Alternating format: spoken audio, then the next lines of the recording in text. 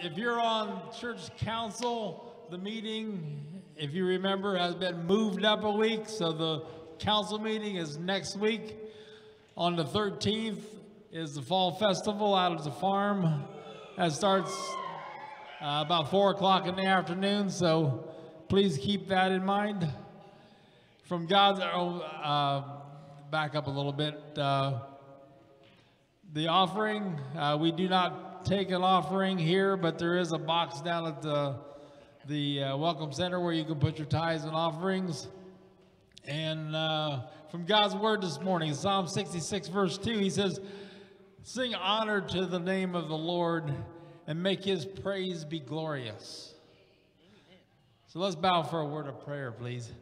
Father God, I thank you for who you are. I thank you, Father God, for your love, for your grace, for your mercy, for the redemption and the forgiveness of sin that is ours in Christ Jesus. I just pray this morning, Father God, that your spirit would flow through here like a tidal wave. Just touch each one that is here, Father. Help each one of us just connect with you in a way that we never have before. I just thank you, Father. Give you all the glory and praise. We pray in the precious name of Jesus. Amen.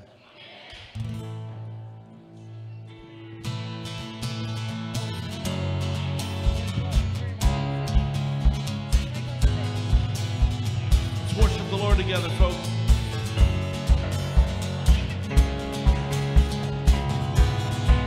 There is a river where goodness flows. There is a fountain. There is an ocean.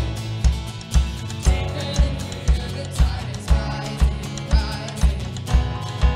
There is a current stirring deep inside. It's overflowing from the heart of God, the flood of heaven crashing over us. The tide is rising, rising.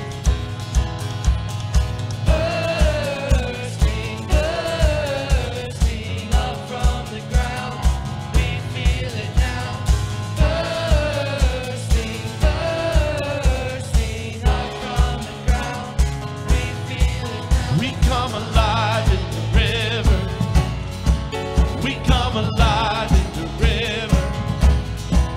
We come alive in the river.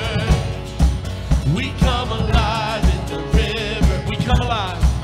We come alive in the river. We come alive in the river. We come alive in the river. We come alive in the river. Break open prison doors. Set all the captives free. Spring up a well, spring up a well, spring up a well in me. Nothing can stop this joy. We're dancing in the streets. Spring up a well, spring up a well, spring up a well in me. Bursting, bursting up from the ground. We feel it now. Bursting, bursting up from the ground. We feel it. We come alive in the river. We come alive in the river. We come alive in the river. We come alive in the river. We come alive. We come alive in the river. We come alive in the river. We come alive in the river. We come alive in the river. Good morning. Good morning. Hey, listen, let's say a prayer for a second. Lord, I just thank you for the opportunity to be here today. And God, I know the enemy is doing everything it can to distract us, but my eyes are going to be fixed on you. And I desire to be in your presence, and the only thing that keeps me from it is myself. My mind and my will and my desires and my emotions focused on everything but you. God, my affections are the most valuable thing that I own, and I give them to you, God, because that's what you long for. That's what you created me for.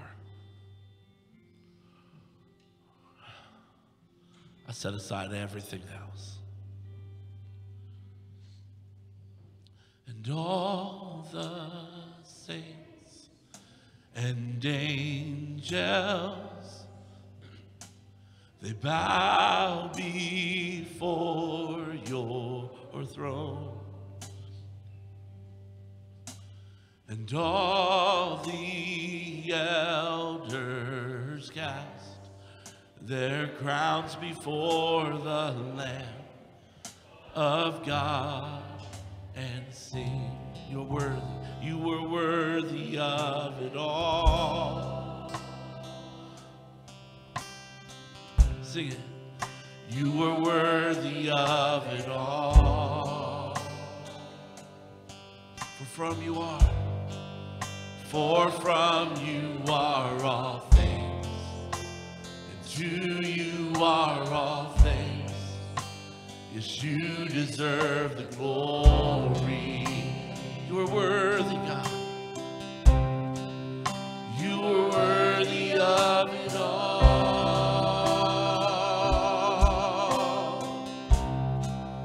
You are worthy of it all.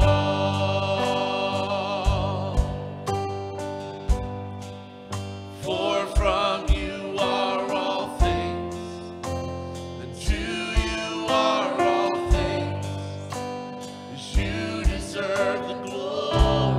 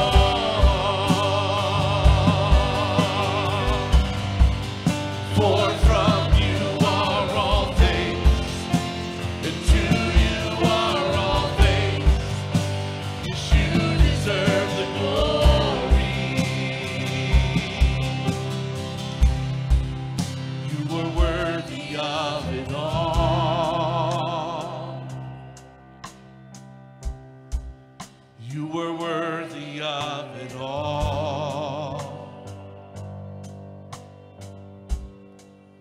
For from you are all things, and to you are all things. Yes, you deserve the glory. Jesus, you are worthy of it all. So worthy, God. So worthy, God. You are worthy of it all. It's not worthy to be praised like you, God. For from you are all things, to you are all things. You deserve the glory. Jesus, Jesus, Jesus. You are worthy of it all. You are worthy of it all.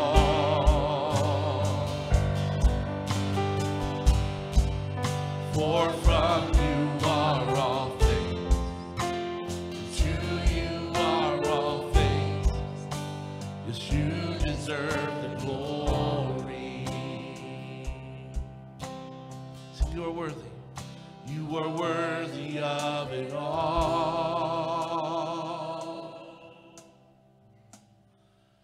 You are worthy of it all.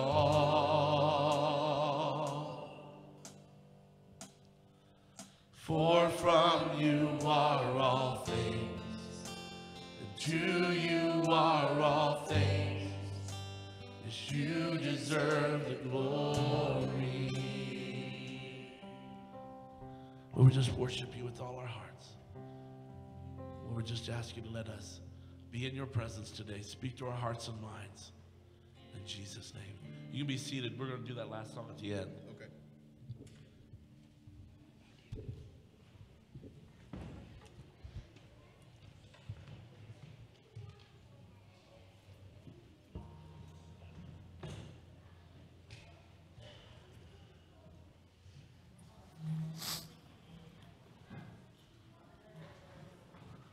Worship team, please don't go anywhere, because we're going to be right back up here in about 25, 30 minutes.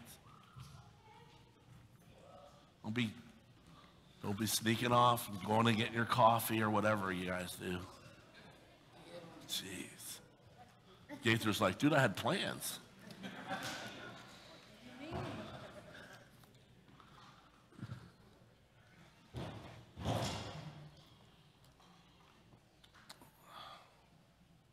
We'll wait till everybody gets situated here.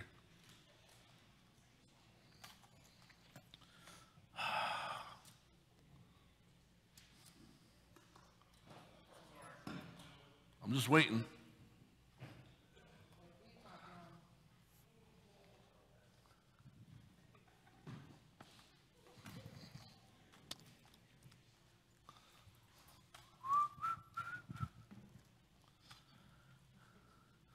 Somebody like, what's up with him today? Well, let me tell you what's up with me. Can you put my title page up there, please? Thanks.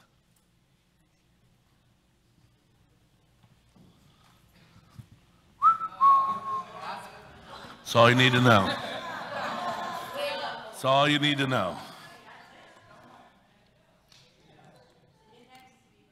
You know, as we were worshiping God,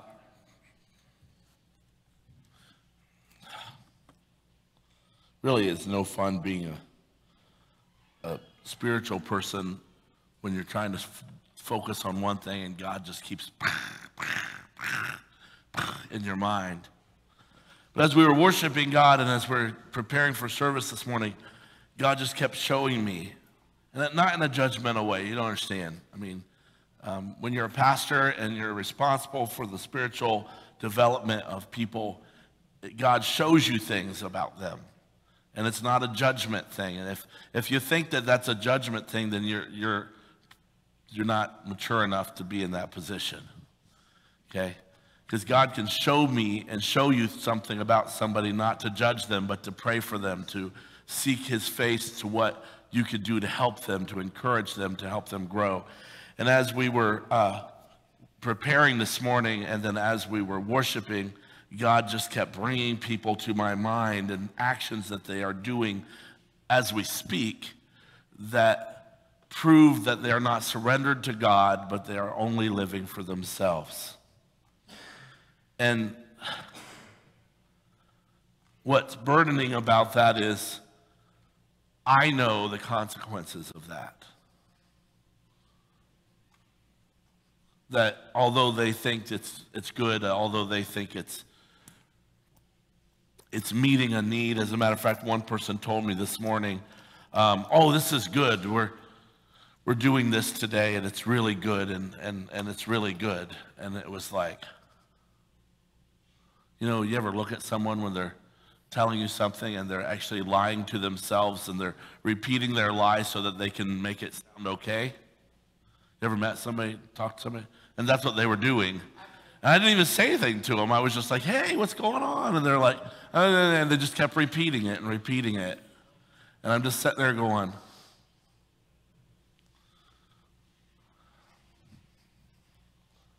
I can't tell you how many times I've listened to that and seen the signs of owning your life. Where you own your life. You're responsible for happiness and success. And you have the thermostat on telling you whether you're happy or not. And you're responsible for making sure you adjust it on a normal basis. There's nothing worse and more tiring and more demanding than owning your own happiness in life. You know what I mean? And the results of that end in destruction every time. And so as we were worshiping God, God kept just bringing people and situations to my mind of people who are just living a life not surrendered to God. Thinking that it's going to work. How many of you guys have ever done that? Live your life for yourself, thinking it's going to work. And by the way, can you talk yourself into it being a good idea? How many of you have actually found yourself eliminating people out of your lives because they told you it was a bad idea? And you only bring other people into your lives that will agree with you, or they won't say anything to you. And so you change your whole influence of friends to make sure it lines up with what you want and the lifestyle that you want to live. There is a way that seems right to a man, and in the end it leads to death and destruction. And there is a way that seems right to a woman, and in the end it leads to death and destruction. For those of you that are, those women are like, yeah, man, listen.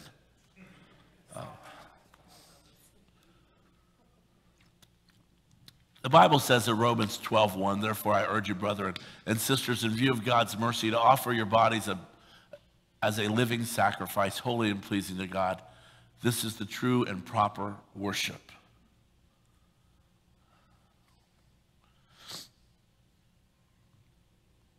You can't offer your body a living sacrifice if you haven't surrendered it.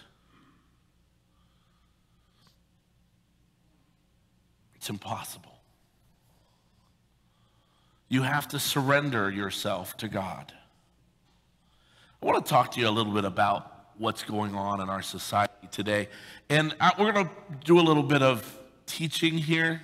I'm going to play teacher here rather than preacher for a few minutes in my sermon this morning. We're going to brainstorm. We're going to put some things in the theoretical board, so to speak. And it's your opportunity to confess your sins out loud in front of this group of people. It's not that big of a group of people today. We got a bunch of church people seeking their own today.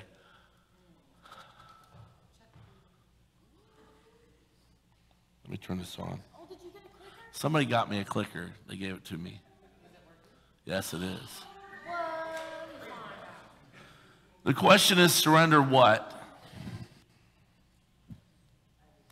I was searching for something. Sometimes holding on does more damage than letting go.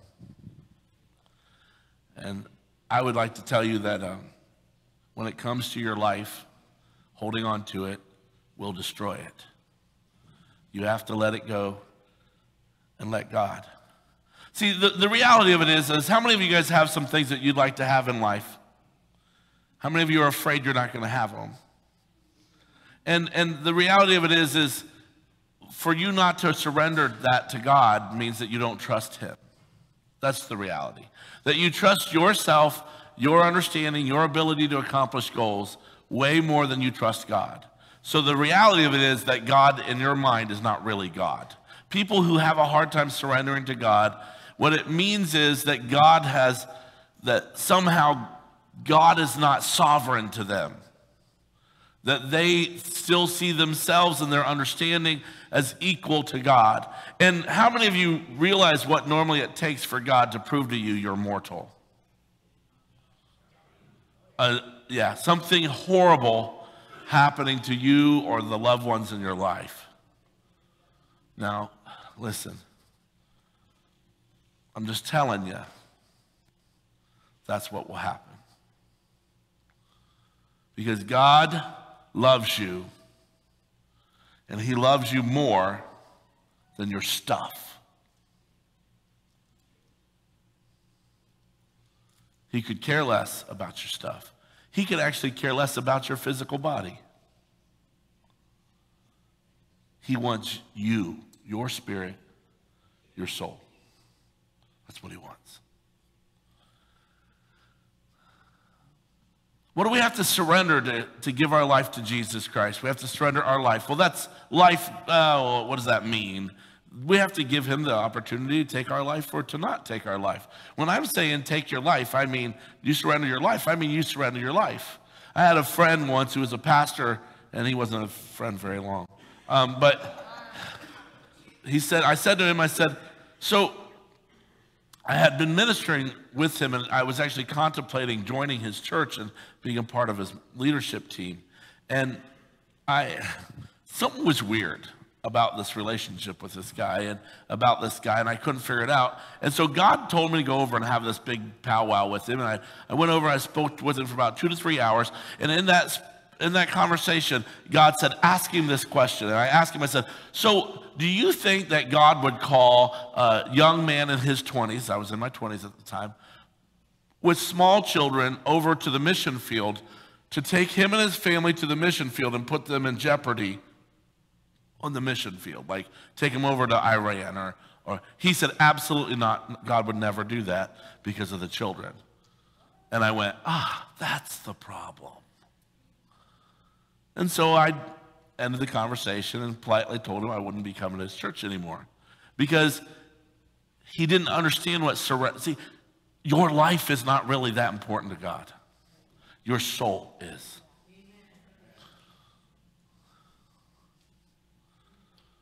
The quality of your life isn't that important to God. It is to you, and if the quality of your life is really important to you, that tells us something about you. What you experience in your life isn't that important to God. God wants, when I say the most powerful thing you have in your possession is your affections, I'm not joking. That goes really deep, folks. God only wants your affections. Nothing else you have is worth anything.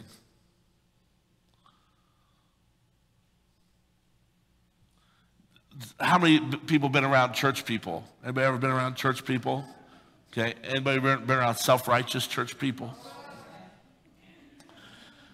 It's just so funny when they get all butthurt about making a mistake in their life. And because it means I'm a certain kind of person. No, it means you're a sinner. And it means you need a savior. And it doesn't, if it starts to mean something about you, then Christ is of no value to you because Christ died for the sinners and you don't want to be a sinner no more.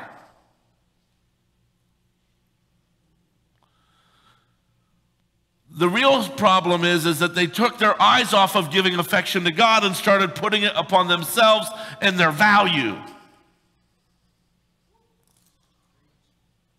They took their affections, and instead of giving it to God and seeking after him and seeking to be in his presence, they started putting their affections on all the stupid little things in their life.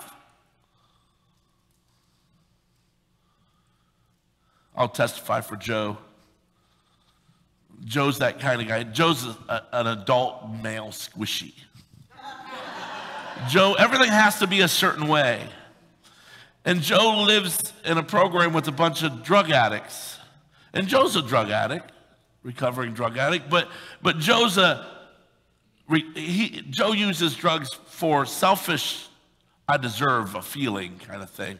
And everything has to be a certain way. And most drug addicts today, they're like, oh, who cares, right? And so Joe's like, these people drive me crazy. And Joe came to the realization that God put Joe in this situation so that God could strip that from him. Strip what? It's got to be a certain way. And the most dangerous thing that could happen to Joe is when he gets out of this program, he goes back to living in his own little world where he can be in charge of everything and make everything a certain way, because he'll draw strength from it, won't you, Joe? And how many of you guys have ever thought the reason you are successful is because of what you did? Well, hold on a second. Keep your hands up, everybody. Way to go, way to go. Nice job, nice job. And the Bible says that if you get your reward openly in front of others, that's all you get. So enjoy that.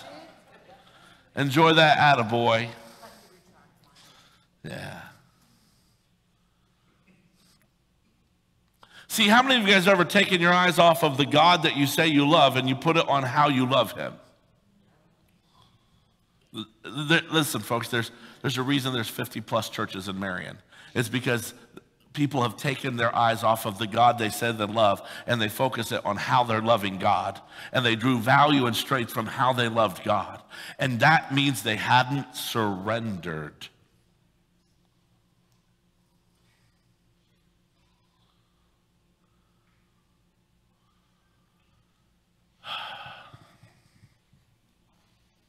Sermons like this are really hard to preach. Not just because God brings things up in your mind and heart when you're preaching it, but he also shows you the people in the room, and he shows you the arrow that hit their heart.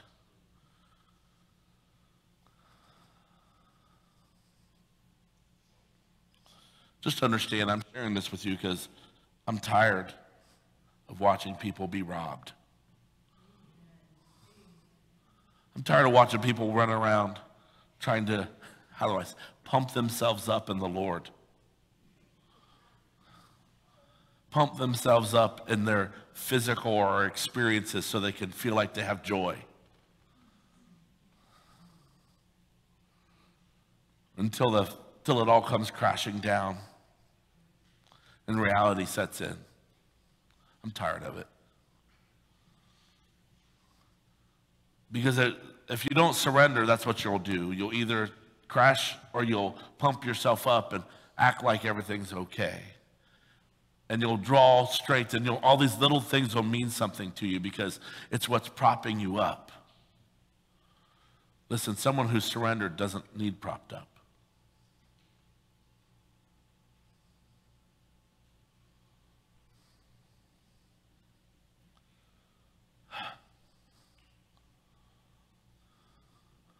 I want you to think about this. Imagine you being strapped to a cross and nails shoved through your appendages,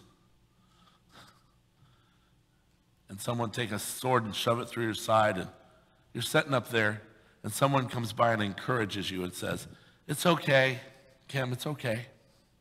No, it's not. Just know we love you. What good is that?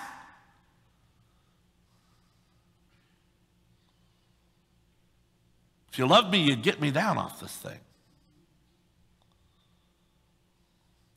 You're like, whoa, Pastor Mike, what are you trying to say? What I'm trying to say is, why does it matter to a surrendered person? Pick an appendage, any appendage. Shove the nail through my head. It doesn't matter. How much pain I'm going through, it doesn't matter. Why? Because I've surrendered it. How I feel doesn't matter. What I want, oh, that really doesn't matter. What I deserve,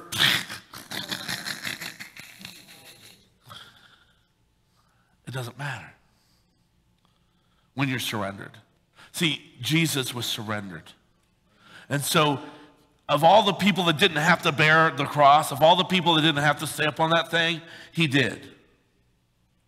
Because he was surrendered. And whatever the Father wanted him to go through, that's what he would do.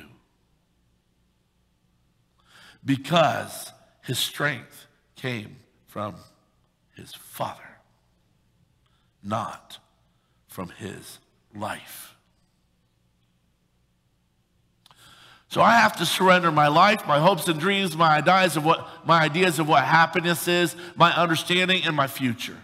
I have to surrender it all and give it to God. How many of you would be Isaac and just walk up there with Abraham and get ready to lay down on the altar? How many of you would do that? I would. Listen, if you aren't willing to do that, then you're not really a Christian. No wonder you're not experiencing the good things of God.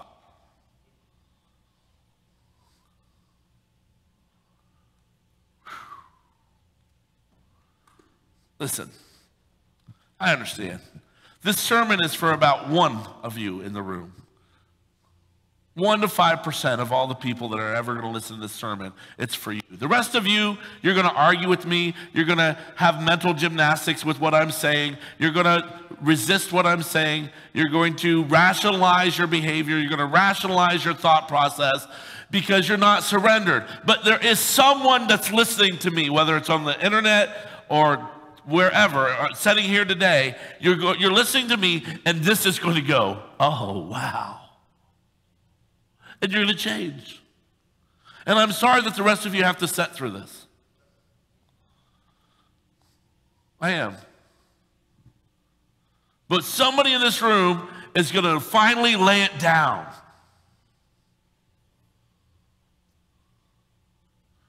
You're going to finally lay it down.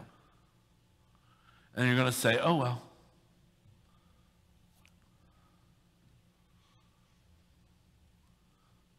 Surrender to God equals death to self-centeredness. Oh, we're going deep. Surrender to God means death to self-centeredness. I ask myself continually, this is me, I ask myself continually, what can I do to help people understand the peace, freedom, and joy of surrendering to God? What I have come to understand is, as Americans, we have built on the sinful spiritual stronghold in each of us of self-centeredness. It entered into Adam and Eve in the garden, where they desired to be more than what God said they should be. And now we have built upon it in America. We build upon the spiritual stronghold of self-centeredness, even to the point that now the church is carrying the water for the sin of self-centeredness. Self-centeredness defined as my life has been given to me for me. It is my right to experience and enjoy as much as I can while I live out my life, because experience and self-defined success is what life is about. Boy, that's what we teach. When you step back and look at our world from a 10,000 feet, you look at people going into debt, $250,000, so they can make 10% more than someone who doesn't. That doesn't even make sense. But why? Because the world has taught people, hey, if you go to college and get a degree, you'll be somebody.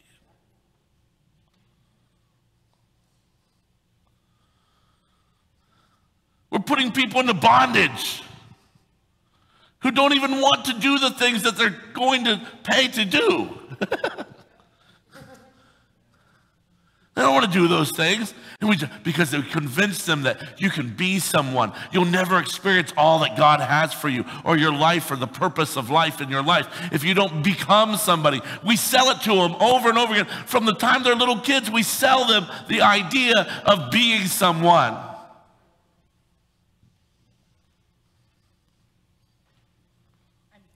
Okay. Just take a picture of it.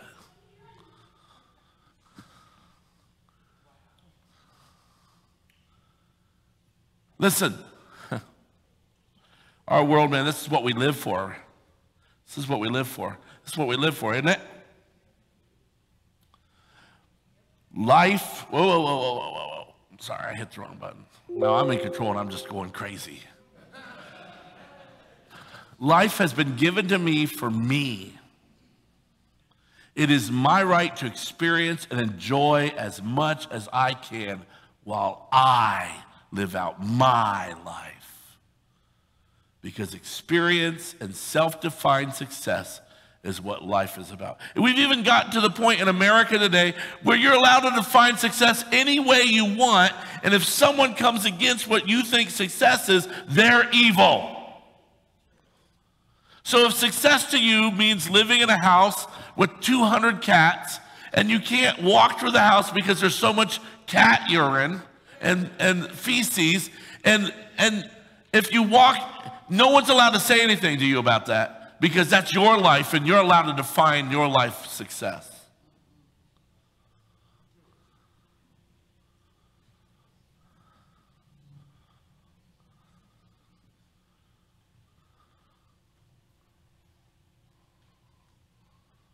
Yeah. It's insane, isn't it? I could go to even some more hot button things, but I don't want to offend anybody in the room past the point of you stopping to listen to me. So I won't do it, but we could. I don't want to get you distracted with your own ideas of what right and wrong are. The church is the main teacher of this self-idolatry. We have created a God who is preoccupied with what we are experiencing. God is in heaven and he's worried about you and worried about whether you're happy or not. Don't you understand? Some of you know what. Some of you have listened to it. How many of you guys have listened to it and you're sitting there going, what is this person talking? Has he even read the Bible at all? We encourage people to study the Word so they can live a good life and position themselves in a way to receive more blessings. So studying the Word and reading the Bible is all about your quality of life. It's not about knowing God. It's all about being the best Christian you can be so you can position yourself and use the God machine to get the things that you want to get. How many of you guys have ever seen, I was going to put some pictures of people surrendering in the military. How many of you have ever seen people surrender in the military?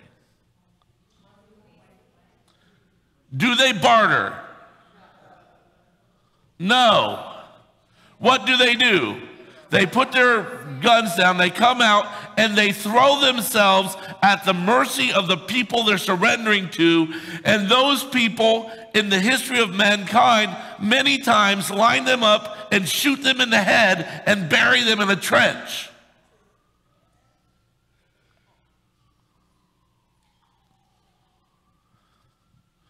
Americans, we don't do that. They surrender to us and we give them food and water and we make them beds and put tents up so they have a place to live, and we make sure we buy the right kinds of material so they can feel good about their spirituality. And I mean, we're like, well, we're really sorry you had to surrender to us. It's just, but we just had to do it,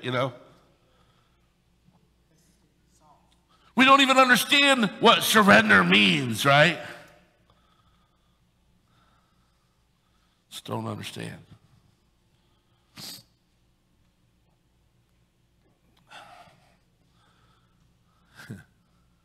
We're so smart, us humans, right? We have begun to try to recreate even nature. Like, animals shouldn't eat animals.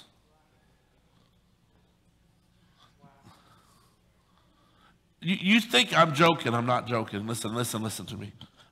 There's a lot of studies out about this, but the danger of large cities isn't that it's a big group of people together. The danger of large cities is they remove themselves so much from nature that nothing that they interact with is natural. Okay?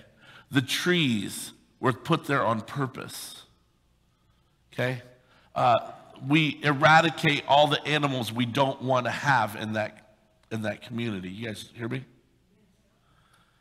If we have mice, we go after and we kill all the mice. If we have rats, we kill all the rats. If we have homeless people, we get them somewhere and ship them off somewhere else. Okay? We kill all the weeds. There's no weeds. If we can't kill it, we'll concrete it. No building should be left unair conditioned. Amen. But it's that we create this environment where we are the gods and the controllers of the environment. And then what happens is hundreds, thousands, and millions of people are raised from babes, never experiencing nature.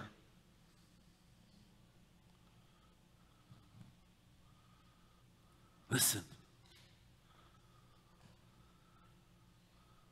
Hundreds, thousands, and millions of people are raised never knowing that nature is more powerful than man.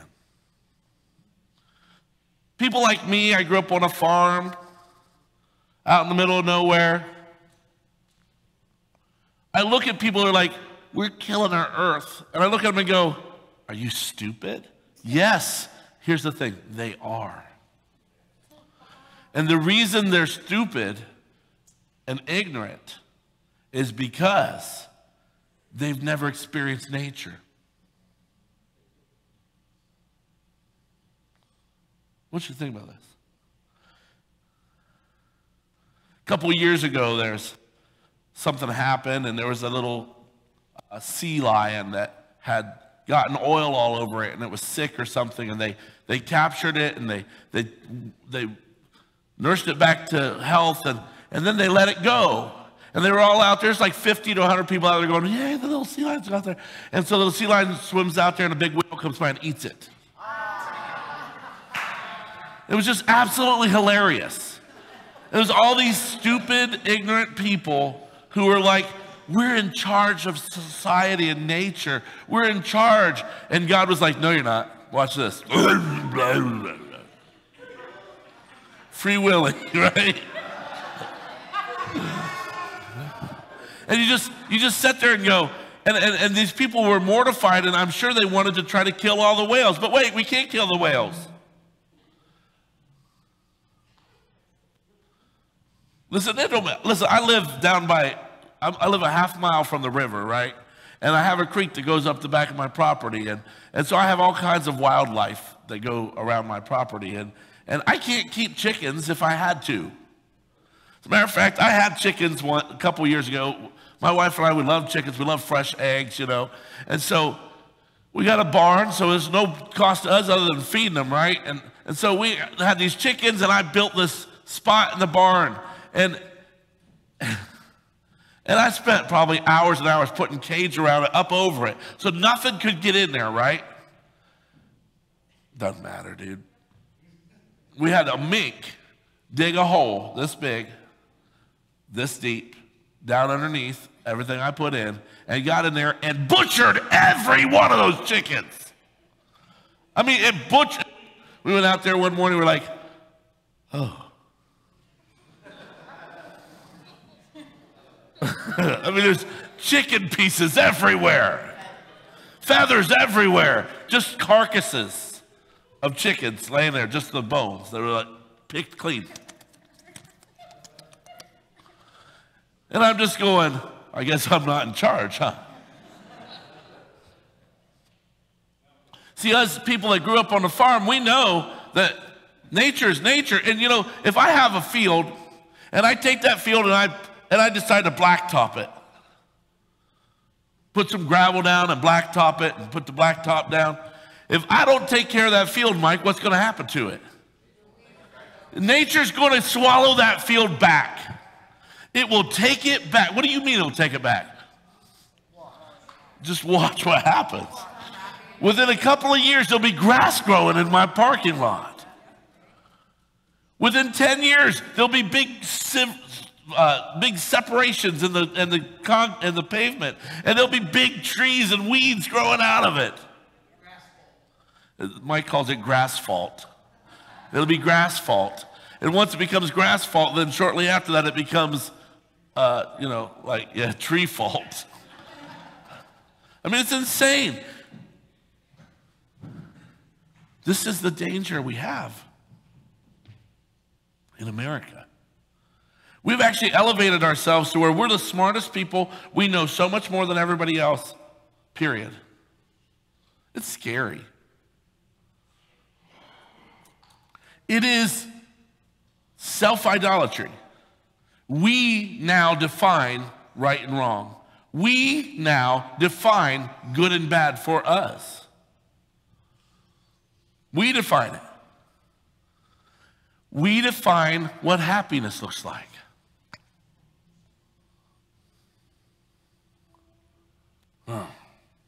And the church carries the water for Satan. Our focus in teaching our young church leaders is not how to serve and be a well of living water that never runs dry, but we prepare them to make sure they are not burning themselves out and being taken care of, making sure they're being taken care of. That's what we teach our young leaders in seminaries and Bible college. But the Bible tells us that we're supposed to be teaching people to be a living well of living water springing out forever in eternity. How could God's living water run out? How could his living water burn out? But God forbid we teach our young leaders. Why don't we teach them that? Because we've decided what healthy lifestyle looks like.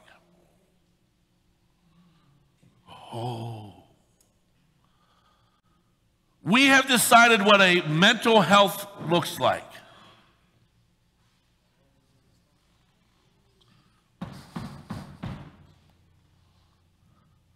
Some of you are not aware of what our society does to indoctrinate people into self-idolatry. But unfortunately, I work with people in the trenches. You can too if you'd like, but you have to get rid of yourself because you won't be able to handle it very long. But I get to work with people who are knee-deep into society's reprogramming of reality. And they tell me things.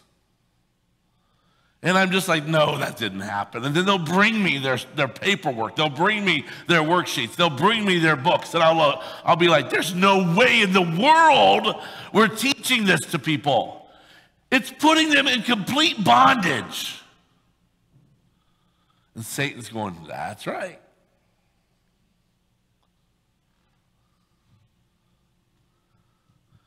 Self-centeredness and self-idolatry brings nothing but bondage. Can anybody tell me why? Well, the first thing is it's not about God, right? The first thing is it's not focused on God, and God created the heavens and the earth, and God created how it's supposed to work, right? But the second reason it's nothing but bondage is that we teach people that they are the determiners of truth for themselves. That you decide how you feel is a determiner of whether things are going good or not. How you feel and what you feel you're experiencing is what matters. And if you're experiencing or feeling a certain way that you don't like, then there's an injustice somewhere and somebody should do something about it. I've been saying that for about 5 years, and people look at me like, listen, there's an injustice. I'm not happy. Someone is doing me wrong. Somebody should be responsible for me being happy.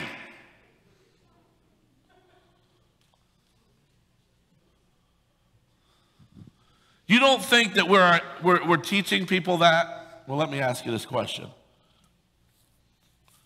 When you go to the doctor, do they ask you how you feel? Do they ask you if you feel safe? Do you feel depressed? My doctor doesn't dare ask me that anymore. I'll look at him and say, it's none of your business. I'm here because I have a cough. Ask me another question like that and we're out of here. And I'm writing you up and I'm calling your boss.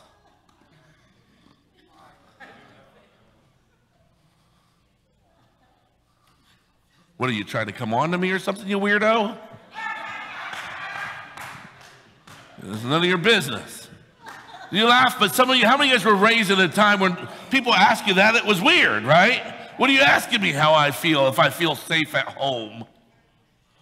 I look at them like, no, I have 6 daughters. Would you feel safe at home? God. We live in a world where we can go to the doctor's office and the first thing they do is ask us to define whether we're happy or not. And if we're not, it is their duty, their Hippocratic oath or hypocritical oath, to fix that problem, to fix your unhappiness. Listen, folks. The church is right there. Church doesn't teach people to rejoice in our sufferings as we prepare to experience God's glory. As a matter of fact, most people who go to church are ashamed to share their sufferings with their church family for fear they will be judged as a non-spiritual person because they are not living the blessed life.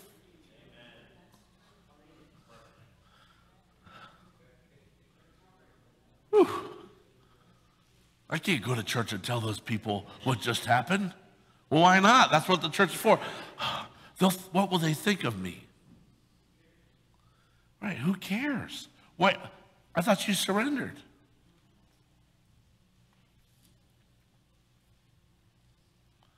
We really believe that God is in heaven and his number one concern is the quality of our emotional experience. How many? My wife's favorite Bible verse is, God is in heaven and he does as he pleases. And there is no reference to his concern for you. He does as he pleases. He doesn't take a poll. He doesn't have he doesn't take a snap poll on the internet. He doesn't send his spirit down to check what everybody wants. He doesn't send us tweets. He just does what he wants to do because he's God. And we're not.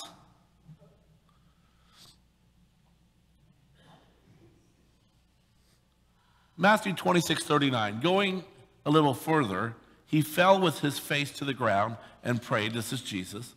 My Father, if it's possible, may this cup be taken from me, yet not as I will, but as you will. That takes surrender. Not everyone who says to me, Lord, Lord, will enter the kingdom of heaven, but only the one who does the will of my Father who is in heaven. I love people. I love the religious Nazis who read this. Because they immediately take this and go, see, you're not going to heaven because you didn't do what God told you to do. And you're not going to heaven because you didn't do what God told you to do. And you got angry at that person who cut you off on the highway, and therefore you have sinned. Totally not understanding the concept of what this Bible verse is talking about at all.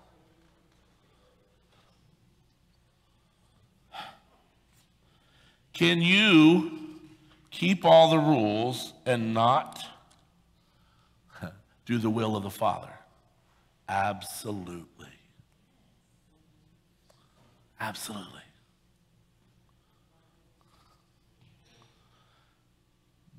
Caring about the will of the Father has nothing to do with rules.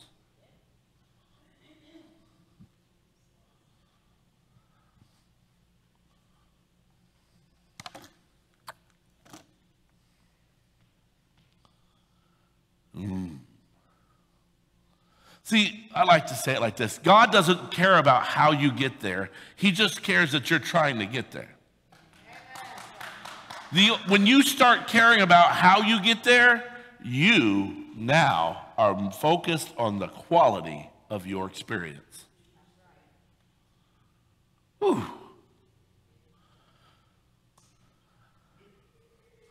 I might get to the top of the hill where God's at, and I might be dragging myself with one arm left.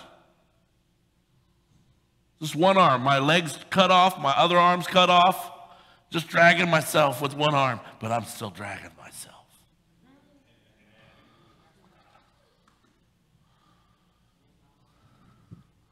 Listen, I can't tell you how many people standing at the bottom of the hill going to me, looking at me going, when my leg gets cut off, they look at me and go, I told you.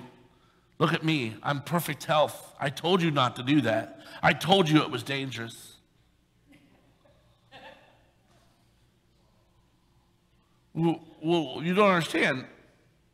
My experience is not what matters here. Being with God was what matters, and He's on the top of the hill. So I'm going to go up that mountain no matter what.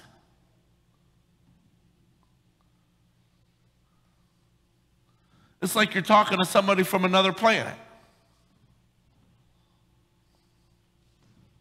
Yeah, but what about this and what about that? Nobody cares. Nobody cares.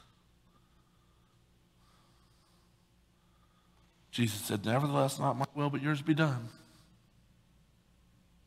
Here he says, not everyone who says to me, Lord, Lord, will enter the kingdom of heaven, but only the one who does the will of my Father who is in heaven. Wow. Are you running after God? But seek first his kingdom and his righteousness and all the other things. And the other things he was referring to is where am I going to eat? What am I going to wear? Where am I going to work? How am I going to do this? All those other things will be added unto you.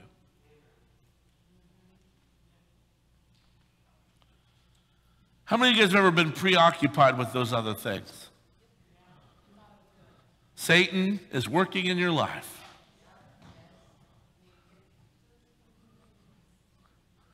Anybody in the room ever been preoccupied with what other people think of you as you're doing those other things? Satan is working in your life. And he is in control, not God. You have submitted yourself to Satan.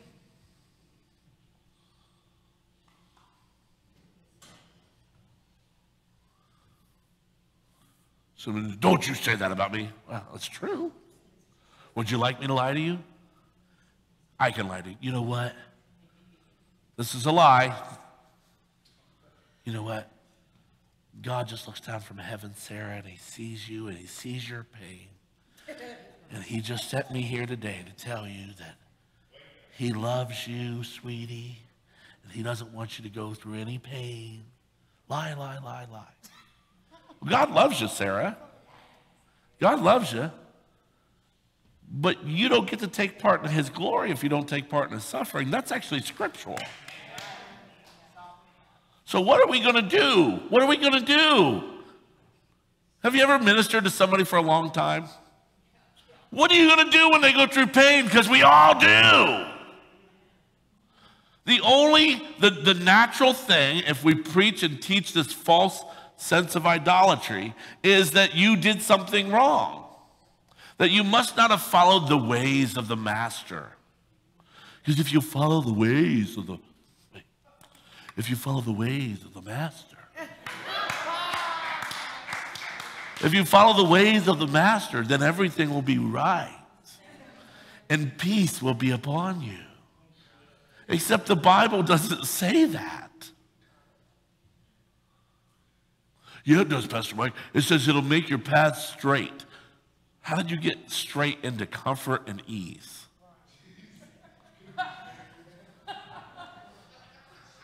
How did you turn straight into comfort and ease?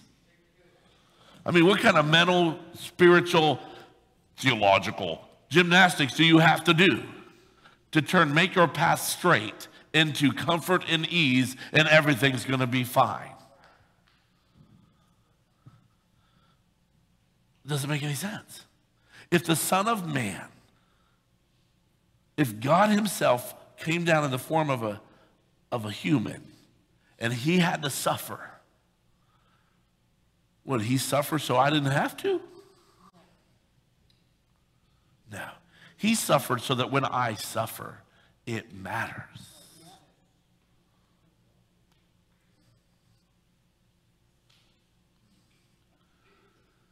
Jeremiah 10, 23 and 25. I actually stumbled on this today, and I actually really liked it. Lord, I know that people's lives are not their own. It is not for them to direct their steps. Discipline me, Lord, but only in due measure, not in your anger, or you will reduce me to nothing. That's a good one right there, buddy. Woo! That's like, yeah.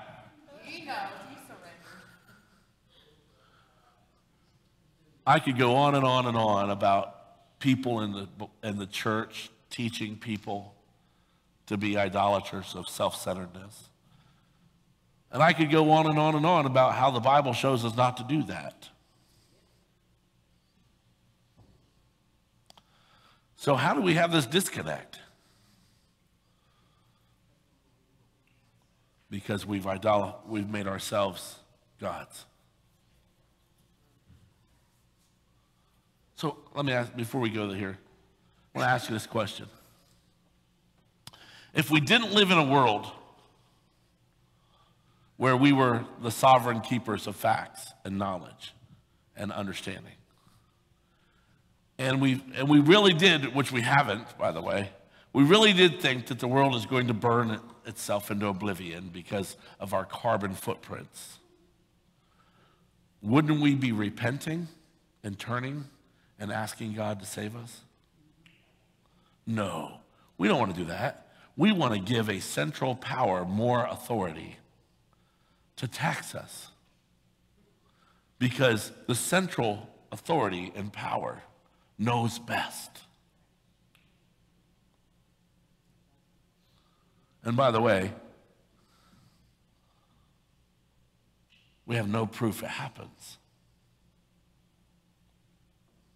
We have no proof that climate change happens. And we definitely don't have, well, we know it happens, but we don't know why. So what are we doing? Going off our own understanding. Right?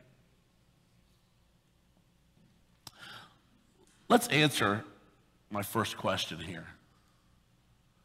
What can I do to help people understand the peace, freedom, and joy of surrendering to God? And the answer is, do it. Do it. What did Jesus do to help us understand? He did it. Yeah. And what was the example of? Loving someone more than himself, loving others more than himself. The biggest example he was surrender.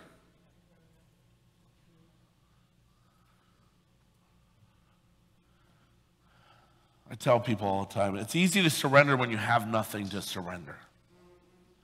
And we look at Jesus and we're like, he had nothing. Oh, really? Listen, Satan didn't take him up on the mountain because he had nothing. Satan didn't take him up on the mountain to tempt him because he had nothing and he could do nothing. Satan didn't tell him to cast himself down from the tops of the temple because he couldn't do anything. Satan didn't look at him and say, make that rock into bread, because he couldn't make it into bread.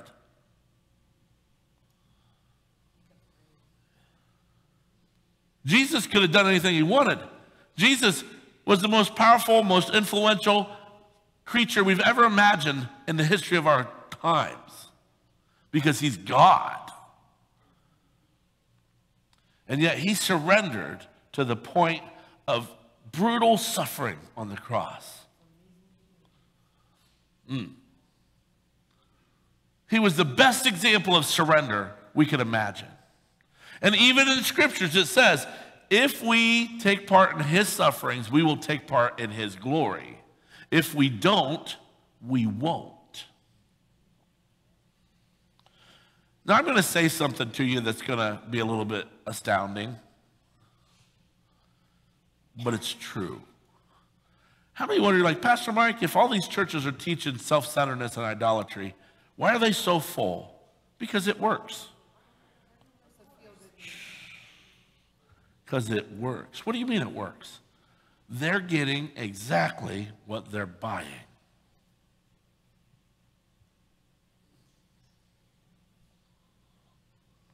What do you mean? They're going in there. They're idolaters. They're seeking an emotional experience. And what are they getting? An emotional experience for a season.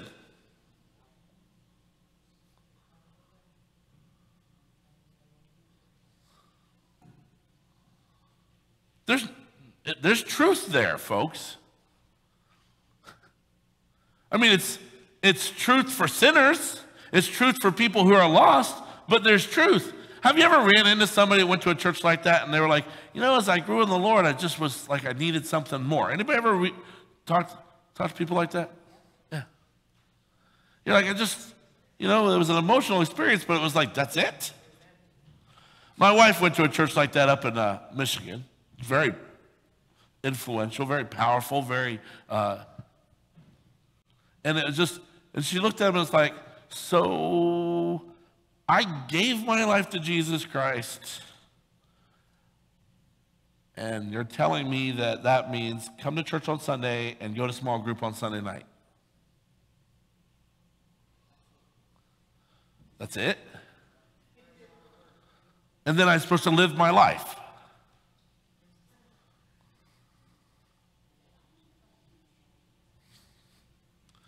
And she'll share it with you. She goes, I looked at the lady that led me to Christ, and I was like, there's got to be more than that.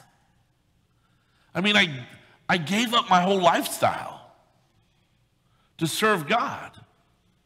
And you're telling me I need to just go to my small young adult group on Sunday night and come to church on Sunday morning and Shazam. The rest of my life I just live for myself, just do a little better job at it. And God will bless you. You know, if you take these principles, God will bless you in your life.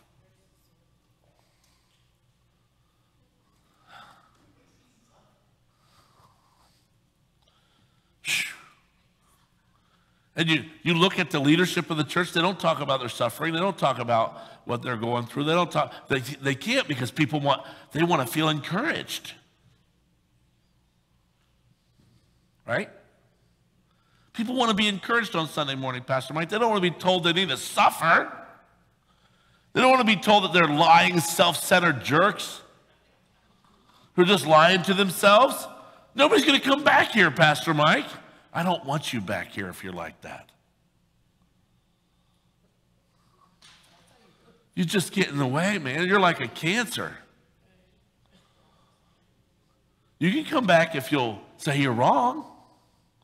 If you repent from your wicked ways.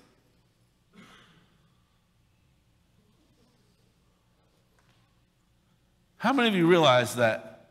So what you're saying, Pastor Mike, is I need to just die to myself and get up on my cross.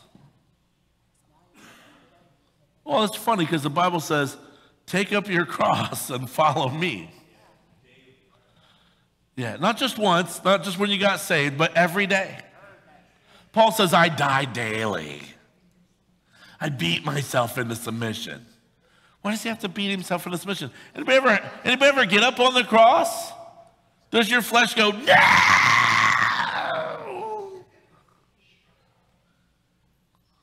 I mean, the concept of denying your flesh. Pastor Mike, I don't want to deny my flesh. I just want God to wash it clean. You know what I'm saying? You guys, you understand what I'm saying? I don't want to deny it. I just want to wash it clean. Well, whatever you sow, you'll reap. If you sow in the flesh, you'll reap in the flesh. If you sow in the spirit, you'll reap in the spirit. I'm not going to argue with you about your salvation. Show me your fruit. Come on, show it.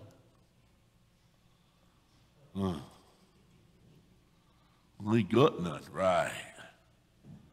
What might surrendering and displaying it to those God has around me look like? So let's do this little brainstorming. What does surrendering to God and suffering and displaying that to those around me, what does that look like?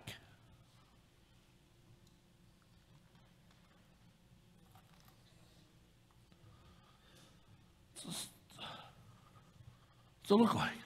What's it look like for you? First of all, you have to be willing to be open. You have to be willing to look a fool. You ever seen Shaqtin' the Fool? God, I love that show.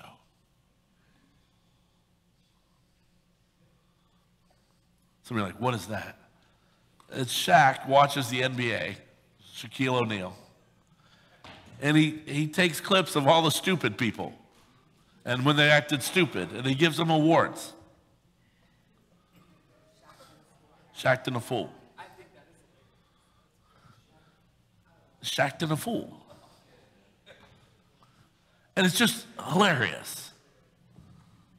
You have to be willing to be on Shaqtin' a Fool. Because every time you get out there, there's a possibility you're going to make a mistake. Every time you get out there, there's a huge possibility you're going to make a fool of yourself. So you got to be willing to be on his show.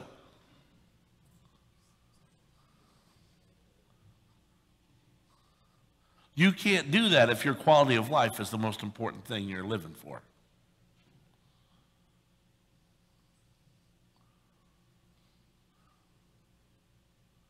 Because it might make me feel bad about myself. It might make me feel inadequate. People are laughing at me, Pastor Mike. People don't like me. They're mean to me.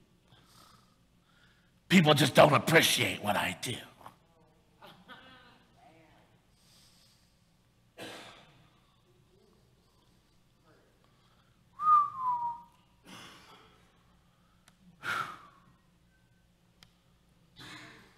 You're right, they don't. Why do you care?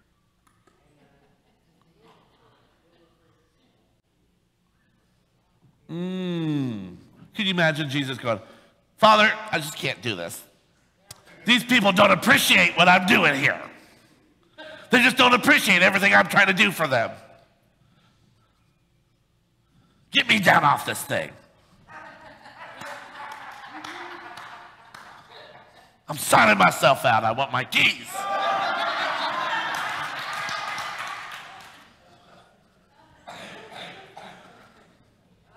Could you imagine that? Can you imagine giving yourself completely everything you have, sitting up there on the cross, butt naked, right? Butt naked. Not buck, butt naked. Up on the cross, and then receiving all the sin and shame that's ever been on the history of mankind and ever will be, it just gets placed in your spirit. Ain't nobody really appreciate that. We can't even comprehend that. You can't even stand to bear your own shame. You can't even stand to accept and bear the consequences of your own negative behavior. No long take on somebody else's. Woo. I love the fact that Jesus was like, not my will, but yours be done. Why did he do that? I love the fact that he did that because it showed me he was a man. What was his mental? Oh, listen, I got to ask you guys. There's somebody we need to pray for. Okay, somebody that God has set them free and they are being deceived right now. They're not here. God has set them free and they are being deceived as we speak. Okay? Deceived by what we're talking about. Self-idolatry, self-centeredness, using God and religion to benefit yourself, and how God wants to bless you, and how God wants to do this for you, and how God's going to do this, and how God's going to do that.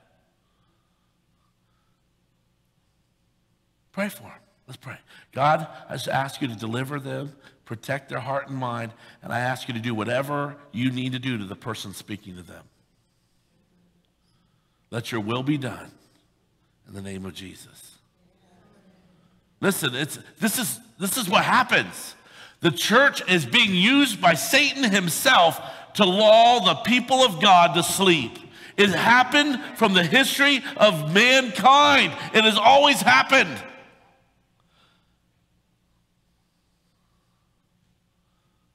We start feeling important. We want a sense of identity from our relationship with God instead of, I just need God. I don't need a sense of identity from my relationship with God. I just need God. I don't need him to appreciate me. The fact that he still puts up with me is enough.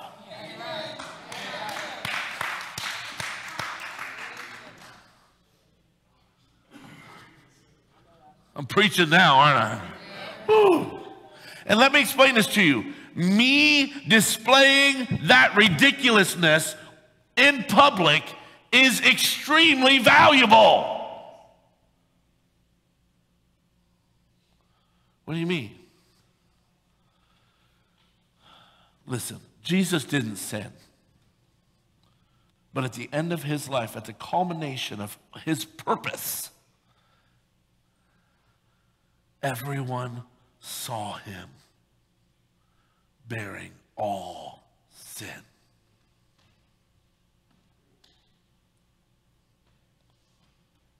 What? He didn't sin. But at the culmination of his purpose on earth, God poured out all the sin. Do you not understand what sacrifice is? When they took a goat and they cut its throat and took the blood, it was to cover the sin of the person who brought the goat. When Jesus was dying, his blood being shed was to cover all the sin. And theoretically, all the sin gets placed upon the beast.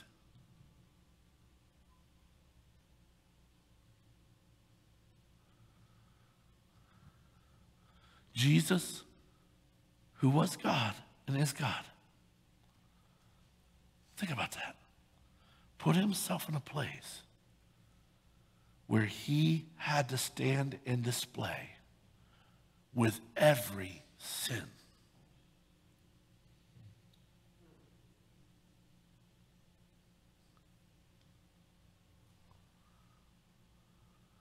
And you're afraid to put yourself out there and be embarrassed?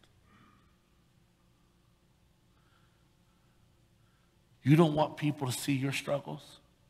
That's the whole point of this process. You want to show people what surrender looks like? Become, now listen, someone's goat.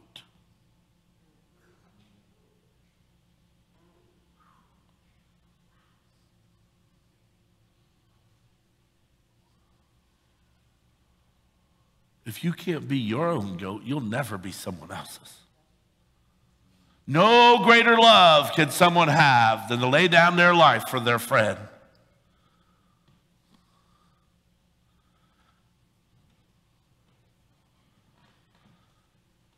To display your surrender to God, you put yourself out there.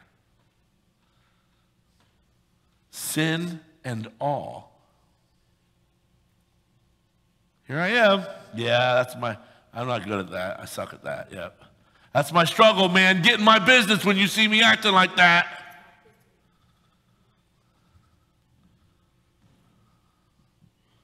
And then you just go on, climbing that hill to where God is.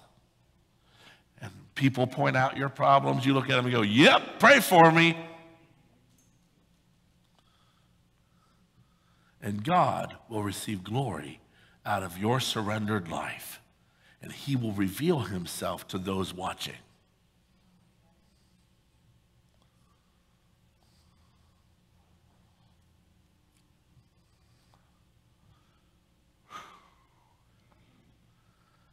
I want to say this.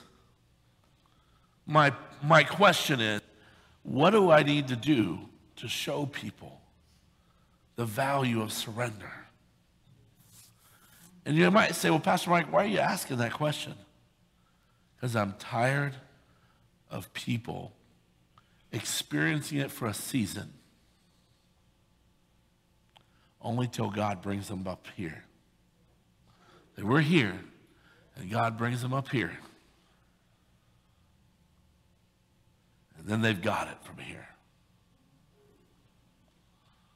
And you know what normally happens? They come back to me down here again. And they don't understand what happened. And I just look at them and go, what are you doing? You didn't stay surrendered. See, it's easy to be surrendered when you ain't got nothing. I surrender everything I've got to Jesus. What do you have? 3 sets of clothes. Poor Christian came in with no clothes and about $30,000 worth of debt. It's easy to be surrendered to God, right? I surrender all. What's all? Nothing.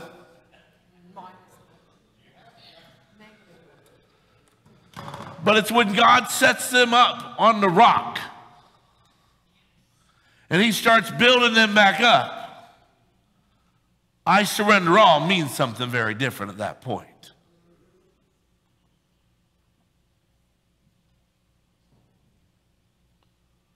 Well, I got things, I don't want to do that. I always say, when you got choices, then we'll find out who you are. We had that happen this week. We had somebody come in the program. They thought they didn't have any choice. As soon as they thought there was a glimmer of hope of choice down there, their whole attitude, demeanor was like,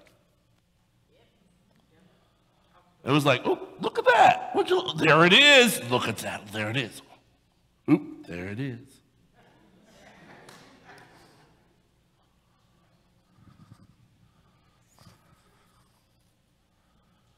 Can you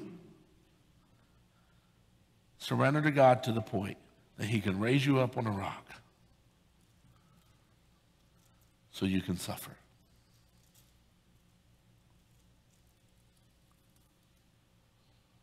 Well, why would he make me suffer?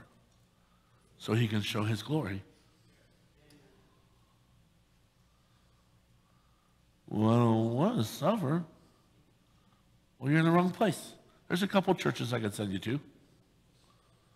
They don't teach suffering. They teach, well, they do talk about it and how God will help you and how they'll pray for you. Remember last week we talked about seasons, right? I told you to embrace it. Ooh, I see suffering coming.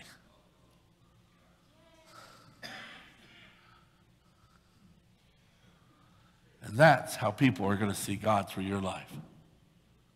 Listen. Years and years ago, you ever study the history of church in America? You ever notice that a bunch of these old churches were all built about the same time? You ever notice that? And you're like, well, what was going on then? Well, there was a great revival prior to that, and God moved and brought a bunch of people into the church. And so they had a bunch of money. And what they decided to do was build buildings to display the glory of God. That's why they're coffins now.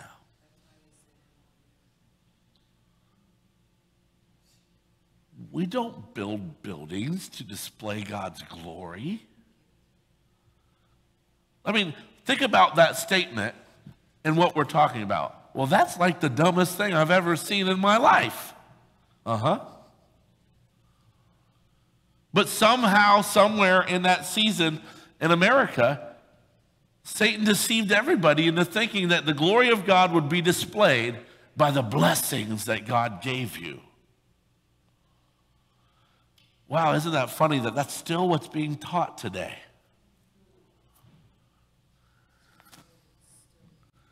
When was the last, you guys remember last time you went through something really bad where you're living for yourself, you were going to church on and off, you're living for yourself, you went through something really bad, and who did you reach out to? God. Why? Because he'll bless me, he'll take care of me, he'll fix my problems. Wow. It goes deep. This goes really deep, folks. It's ingrained in every one of us. The idea that I'm living my life for God and it's going to be a life of suffering and pain, and God will bring blessings. It's not all suffering and pain, but it's not relevant unless I'm living for me.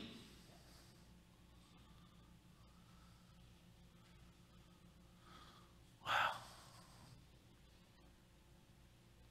What does it look like for you? What is the thing that God put his finger on that you really don't want to give up? Because we like to think of suffering as from without. But listen, the mature person understands that there is no suffering from without like that from within.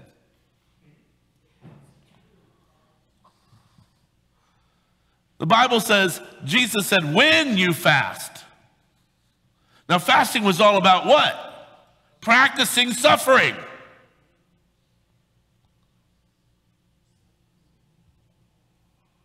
Fasting was all about exercising your suffering muscles.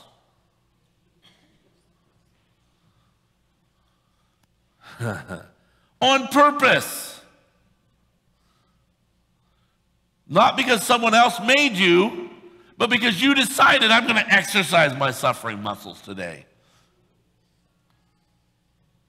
There is nothing more painful than hunger.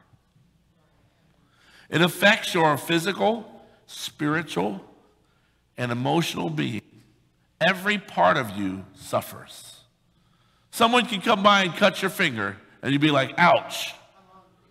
Right? But if you're hungry, not just for an hour, but for days, someone's going to pay. Folks, listen, I want you to think about this. If you practice suffering, if you exercise your suffering muscles through fasting, the next time you had a headache, you'd be like, whatever. You wouldn't reach for a bottle. Why? Have you ever fasted? Does it include headaches? Huh. Do you have an emotional moment when you're fasting? Yeah.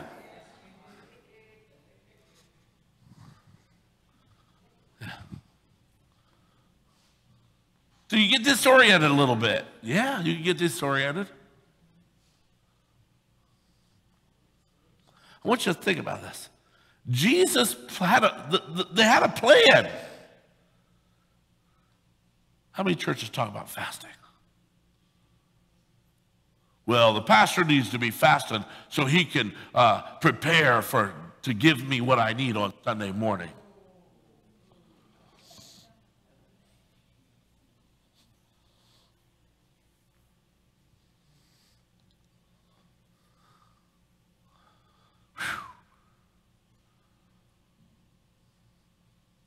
You want to see what suffering looks like? Fast. Anybody here ever fasted food and only had water? Raise your hand. You fasted food, only had water. Doesn't matter how long. I mean, I'm not talking about because you had a test at the doctor. Some of you will fast for the doctor, but you won't fast for God.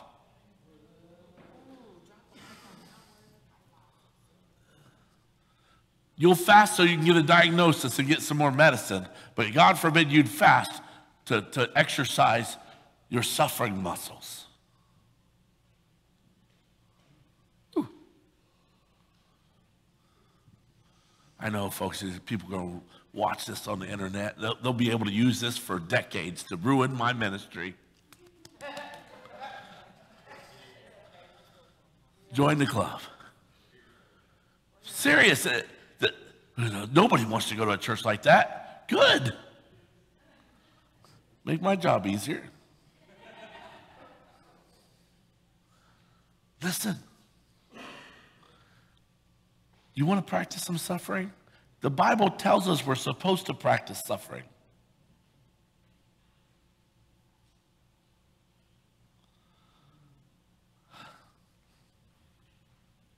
Last night, I have gone through this season in my life where there's physical suffering, but spiritual just pouring out. Okay? Physical pouring out of the things of the Spirit, God, fruit, watching people delivered, watching people healed. And I was sitting there last night and I was thinking, I was like, God, I'm not perfect. I'm not good. Why are you doing this for me?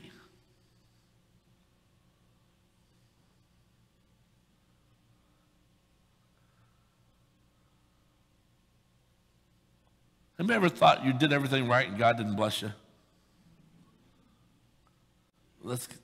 I'm glad he didn't. It ruined you. What's really awesome is when you don't do everything right and he blesses you and you sit there and go, because God doesn't care about any of those things. And what I felt the Spirit saying to me was, Mike, you're running after God. He doesn't care. God doesn't care how I run after God. Just run after him. If you're doing something totally unscriptural, God will deal with you about it. God will send people into your life to mess with you about it. It'll affect your life if you don't deal with it. Remember, you sow to the flesh, you reap to the flesh. But just run after God. He'll take care of all the rest. I don't care what your problem is. I don't care where you're at. Just run after God with all your heart, with all your soul, with all your mind. He'll take care of the rest. And God started bringing back to my memory all the things that my flesh wants to do, and I've given it up. And it didn't come back to my mind of the things I want to do, like I really want to do. No, it was, remember that dream you had? And you just walked away from it?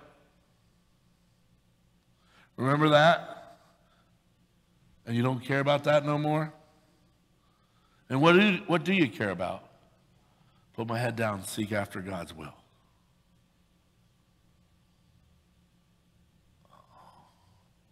And then he was like, tell them. Tell them. Listen, stop trying to be super spiritual. Stop it. Run after God. If God tells you to read your Bible, read your Bible. If he tells you to go for a walk, go for a walk. If he tells you to listen to praise and worship music, listen to praise and worship music. Don't let somebody else or your own self define what your spirituality looks like. You want to know what spirituality looks like? Give of yourself suffering to bless others. Then we can call you spiritual. Until you do that, it's a waste of time.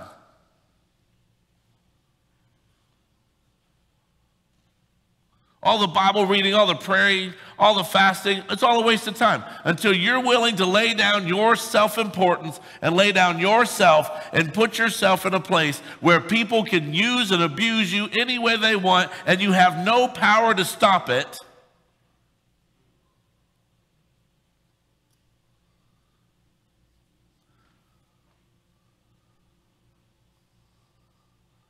I love it when I get the opportunity to stand up for somebody else because I can't stand up for myself. Okay? Because I'm scared to stand up for myself. You guys, some of you know why, and some of you don't.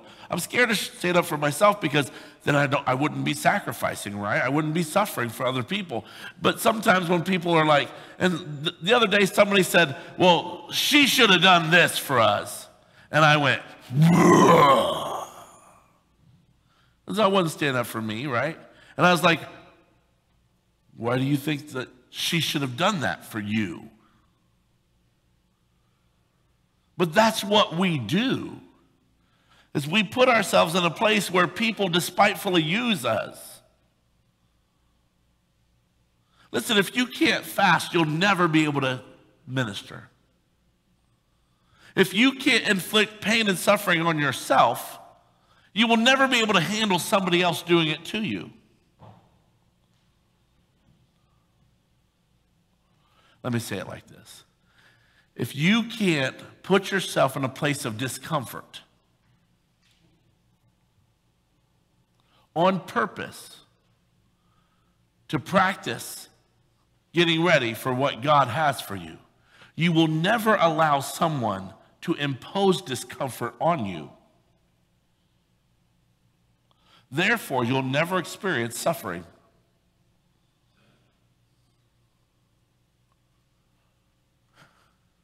So, Joe, when those people drive you crazy about how they take care of things, praise the Lord. There's your opportunity to suffer. Yeah. And when we say, I'm not going to put up with this anymore, uh-oh. There's our opportunity to sin. There's our opportunity. I'm going to raise the bar. We're going to raise the bar right here. Oh, really? Because you're the bar raiser, huh? You're the keeper of the bar. You're the standard bearer. Uh-huh. Now you know how those churches started. Not a joke, is it? I've been a part of church splits over it. I've actually watched it happen. What's it look like for you? What's surrendering? See, if I looked at you and said, today is a day of fast, we're all going to fast, you'd be like, who does he think he is? Fail. Fail. Why?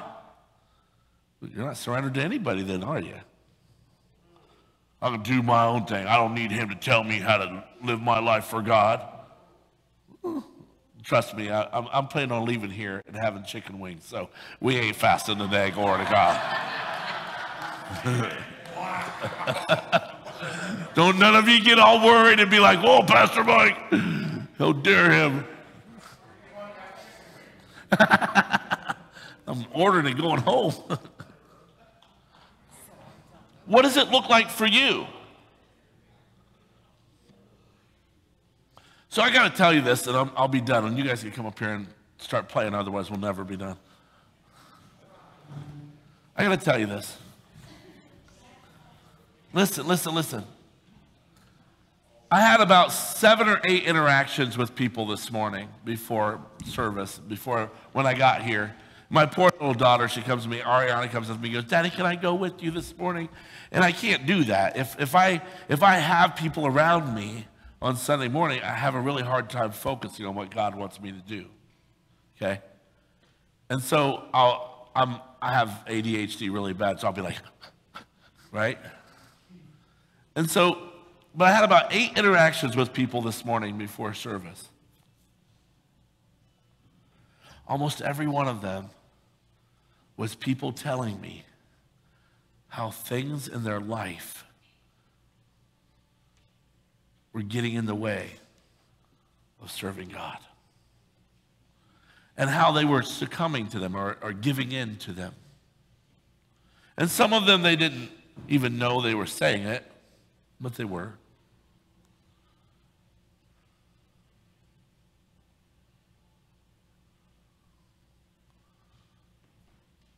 How many of you guys have ever used someone else's actions of selfishness as a way to justify your own?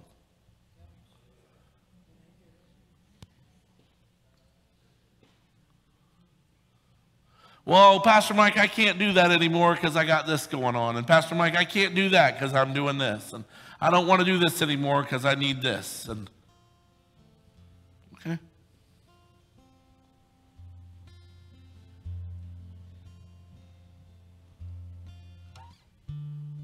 So much for suffering. So much for God-centeredness. Listen, I know this is a dangerous way of thinking in life. But if God tells you to do something, there's no excuse.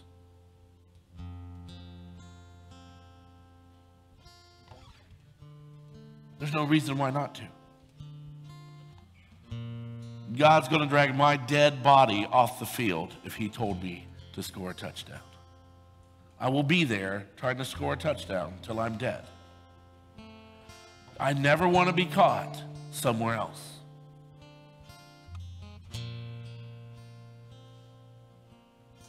Why? Could you imagine Jesus going, sorry guys, but I just need some time.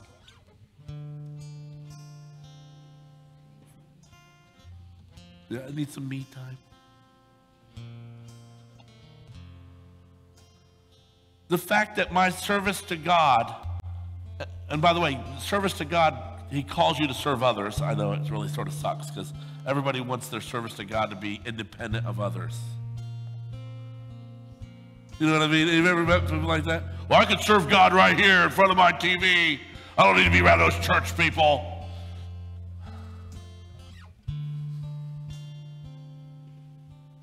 Right?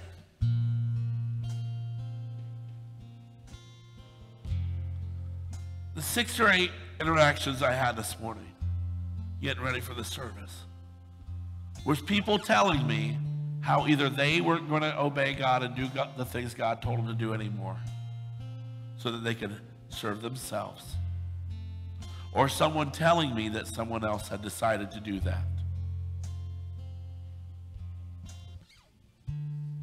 And my heart's broke for all of them. Why? You sow to the flesh, you reap in the flesh. That doesn't change, no matter how well-meaning it is. No matter if it's for your children, for someone else's children. For your state of mind. And you're robbing yourself of God. You won't experience God. Just go to one of those churches, man. It's a good transaction. You need to be encouraged, they'll encourage you for the day. You want to be encouraged in your selfish lifestyle, go there. They'll encourage you in your selfish lifestyle. You will feel loved and accepted.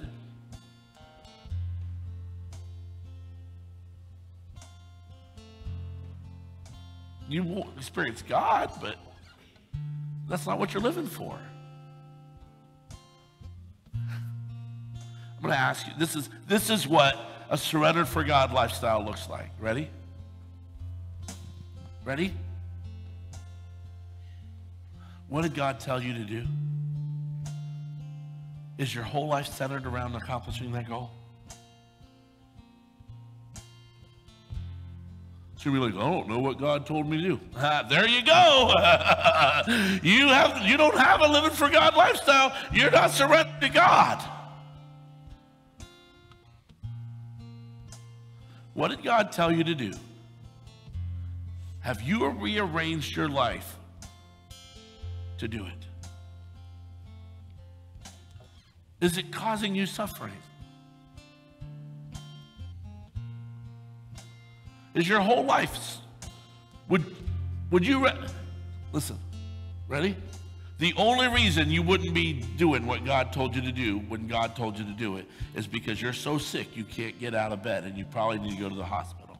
That's the only reason. There's never a reason outside of that. How many of you guys, you make commitments to God, but then you always break them for all these little things that mean something? And it's almost always to self-gratiate yourself. What would happen if we all did that? Sorry, Jesus is on vacation today.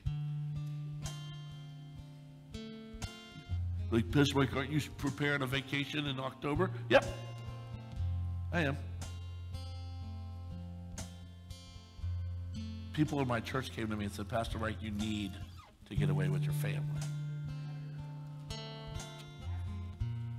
I'm not going on vacation for me.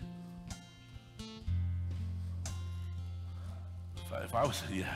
So you don't have to listen to me on a Sunday morning. But she's right. I'm going on vacation so I can be a healthier person.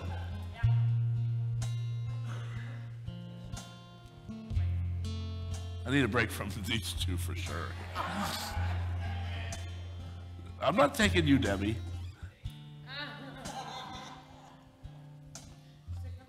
Nate, you can come, but not Debbie. Yeah. Your surrender to God lifestyle looks like someone, now listen to what I'm about to say, who is single-minded.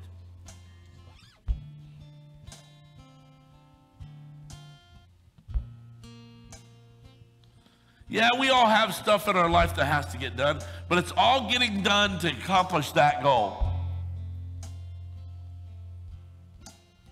It's not getting done so we can have this over here in our life and this over here in our life.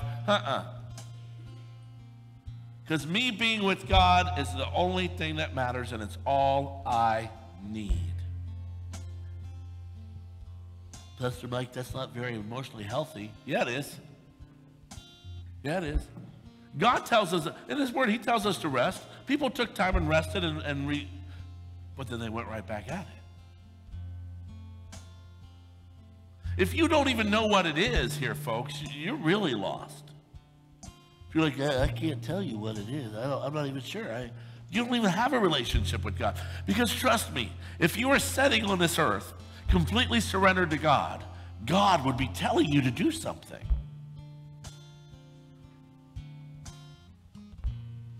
If you're like, hey, God, I'm right here, man. Whatever you want me to do, just tell me what it is you want me to do, and I'll do it. You think God just doesn't hear you? He'll show you. He'll direct you. He'll guide you. But you've got to be willing to make serving Him and doing what He told you to do the most important thing.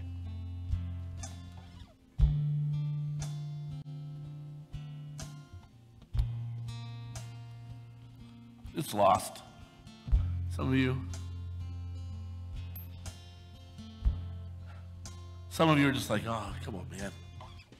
Listen. If you're here today and you're like, dude, I totally get this. That's what's been missing in your life. Surrender yourself to God and make what He's telling you to do the most important thing. Stop, listen, don't listen to all the other things that you think you need to do in order to do that. Don't listen to all the people who are telling you, you need to do this, and you need to, don't stop. Stop. No, you don't. That's how Satan works. You don't need to do it. Just run after God. He will lead and direct your paths. He will guide you in His ways. Just run after Him with all you've got. Let's pray. Let's sing it. You got to sing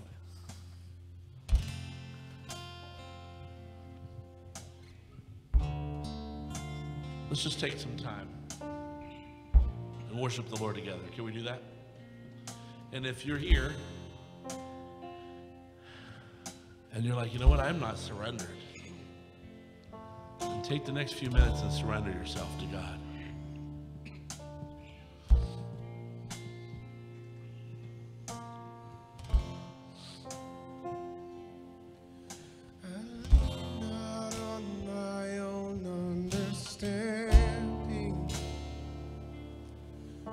My life is in the hands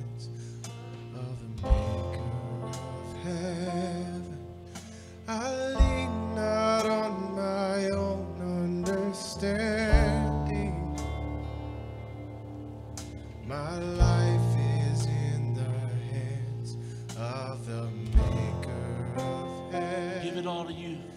I give it all to you, God, trusting that you'll make something beautiful out of me. Give it all to you. And I give it all to you, God, trusting that you'll make something beautiful out of me. Give it all to you. And I give it all to you, God, trusting that you'll make something beautiful out of me. And I give it all to you, God, trusting that you'll make something beautiful out of me. I will climb.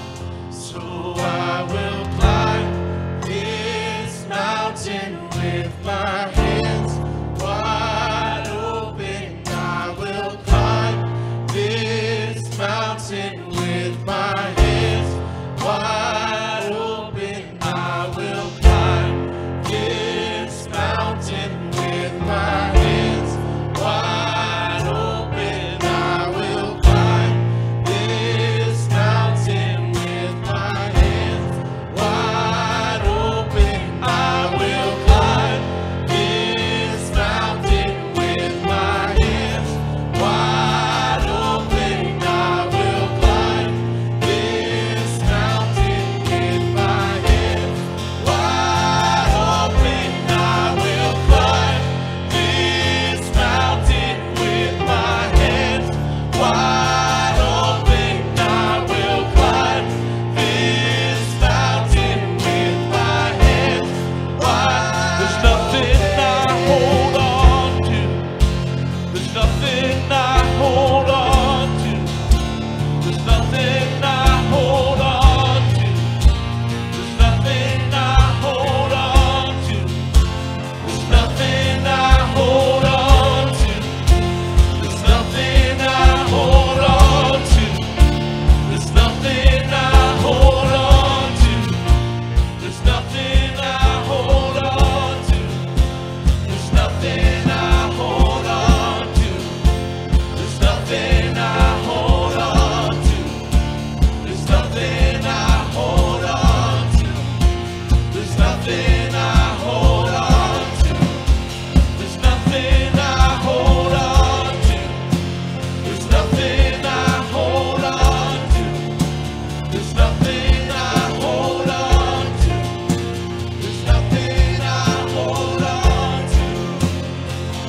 So I will climb this mountain with my hands wide open. I will climb this surrender it all to you, God. All to you, God. You're all I need, Jesus. I will climb this mountain with my hands wide open.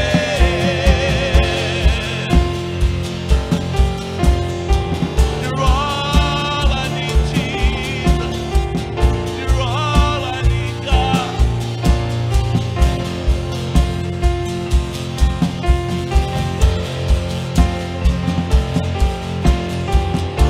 Holding on to nothing but you, Jesus.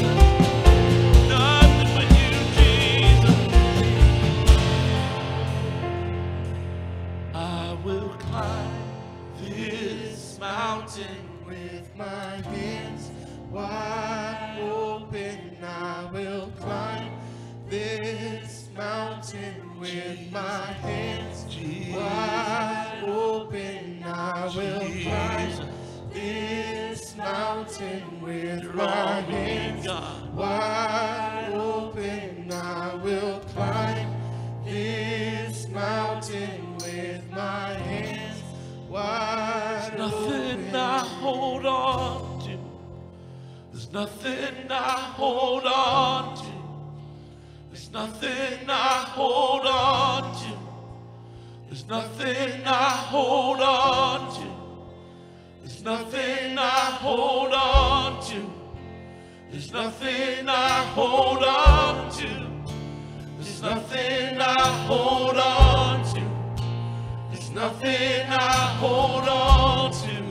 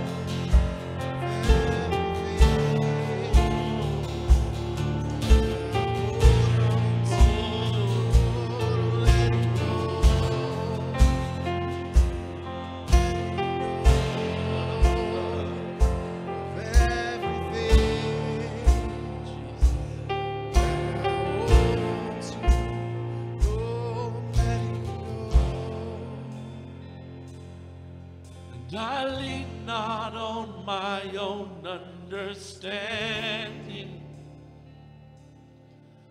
My life is in the hands of the maker of heaven. And I lean not on my own understanding. My life is in the hands of the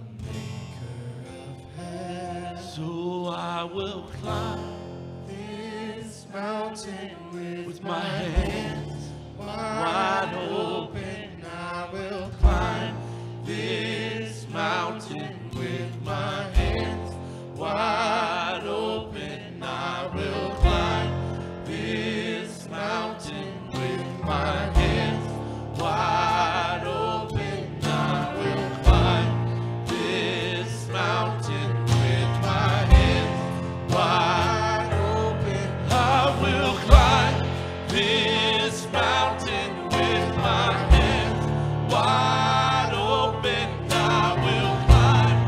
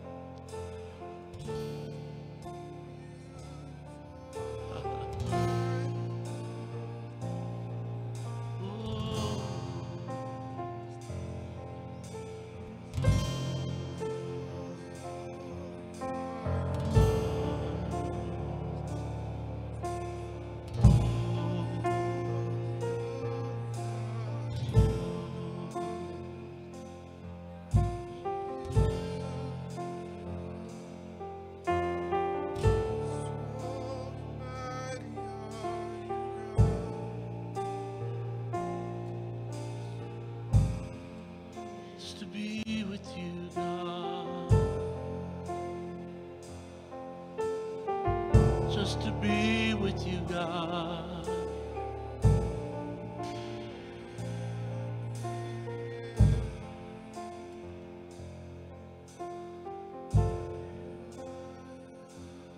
Give it all to you. I give it all to you.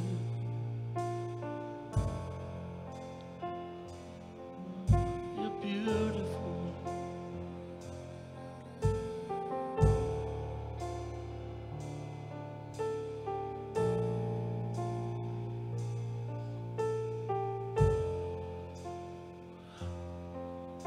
Lord, there is none worthy to be praised but you. For you love your people. You long to be with them and their spirits. You long for us to be in your presence.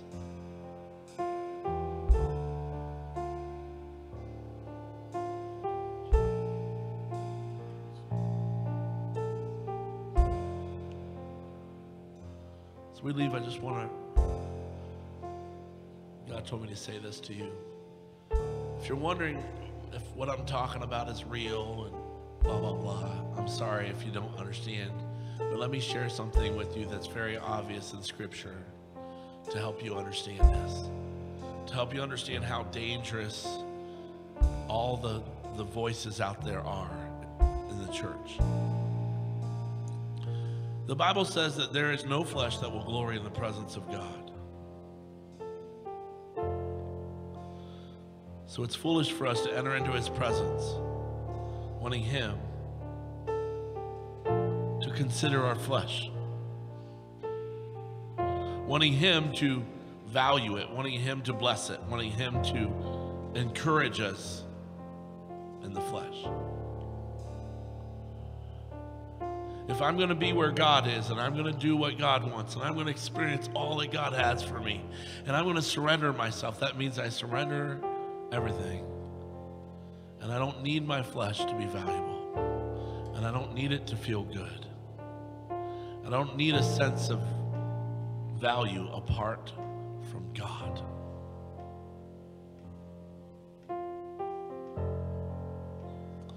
And I know that's hard to trust. But when he meets you and he wraps his arms around you, he reveals himself to you. Then you wonder why you'd trust anything else.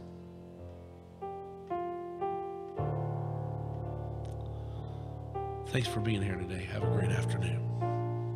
Go Browns.